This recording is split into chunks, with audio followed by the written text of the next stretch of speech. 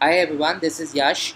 This is my new project, which would be a Flask application, which allows your images to be watermarked. What exactly is watermarking? Uh, is that small businesses, even big businesses, and the new websites that are coming up, they have a lot of images on their websites, and they would want that people do not copy those images due to copyright infringement issues. Some of the websites try to watermark their images so that people cannot use them. I'll show you a very good example of this. I've just gone to Google Images and I'll just type Shutterstock.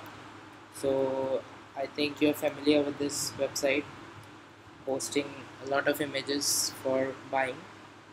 So if you Google it, you'll see the images, but you'll see that they have these watermark on all of their images, mostly all of them, and you cannot use them directly till you buy that image from them. So this is just to avoid any copyright issues. This is a demo of creating images which are watermarked.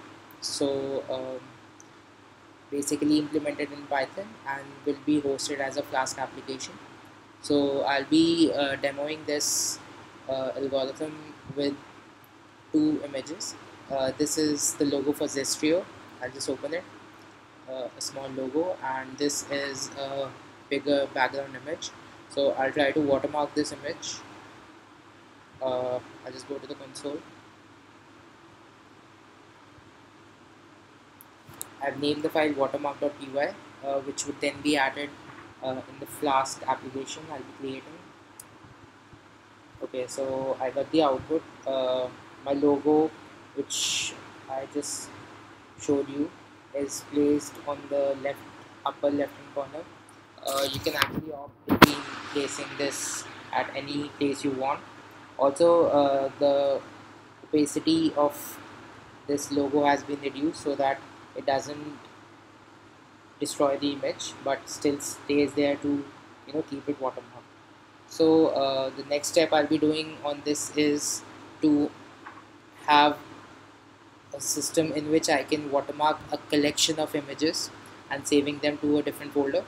This is the next step I'll be doing, and then I'll be hosting it on Heroku as a service using Flask. Thank you.